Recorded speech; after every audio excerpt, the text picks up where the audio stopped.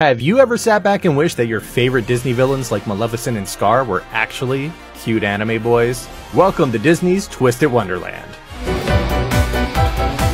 Twisted Wonderland is a Japanese mobile game that released in March of 2020, featuring RPG battles and rhythm games all wrapped inside of a visual novel. You're a gifted new student at Night Raven College, a nightmarish version of Cinderella's castle where you'll be sorted into a dorm based on the contents of your soul.